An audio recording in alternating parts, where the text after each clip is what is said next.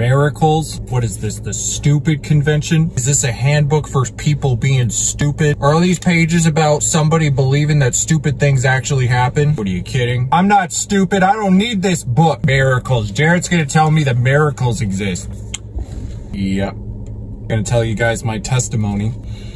Smells good. Gonna drop right in the middle. I didn't know much about C.S. Lewis. Never read the Chronicles of Narnia as a kid. I was at a Christian summer music festival in 2009, 10, and 11. In 2010, I saw somebody read this book during the lunch hour, and somebody asked them about it. And I was quiet and I was just watching. I wanted to see what they said. You see the baskets of fish, and you kind of wonder, like, does that book prove that miracles are real? Does that book talk about miracles? Is it stupid? Is that a stupid book? I don't know. It looks kind of stupid, but I was quiet and I listened. And one of the professors asked that person, oh, are you reading Miracles? Have you read any of the other books? And she said, yes, this book is so good. It's hard to get through. It's really dense, but it's so good. I'm liking it a lot. And that was it. That was the entirety of my previous experience with Miracles before somebody recommended it to me. Now at Masterworks Festival, this artistic director, Dr. Patrick Kavanaugh, let me speak with him one-on-one regarding the compositions that he had made. He's a microtonal composer, and he wrote some great stuff, really great. It's not palatable for many people, but there's a lot of value in it. During our conversation, he asked me point blank about how my faith was, and I told him that back in 2010, I was atheist agnostic, to which he replied, oh, indeed. And he told me about some of his experiences with close family members who were also agnostic atheists, and the debates that he would have with them, and how much he loved them, and his different points of the issues, what he believed in, what scientific acknowledgments he made. It was all very lucid. It was the most lucid conversation I had ever had about the Christian faith to that point. And that really pulled me in because he accepted me immediately. And so interested to hear the exact amount of mileage that I can get out of a lucid conversation about Christianity, I asked him for some book recommendations. And he recommended 2 books by C.S. Lewis, Miracles and Mere Christianity. So that was in July of 2010. And when I returned to college the next month, I eventually made my way over to Baylor's bookstore where I picked up a copy of Miracles. And eventually, after a lot of procrastination, I cracked the book and read a couple chapters on a bus trip on the way to a conference. You can see the smudges on it. I forgot exactly what those are for, but I like to imagine that that was my striving against this book.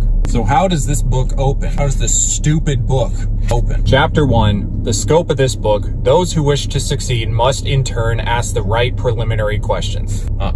So C.S. Lewis begins by a series of very convincing and very factual definitions. If this is true, then this is true. If this is true, then this is true. Talks about what is nature, what is supernature. If everything that exists is nature, then things that don't exist are supernature. I didn't make it more than a couple dozen pages through this book.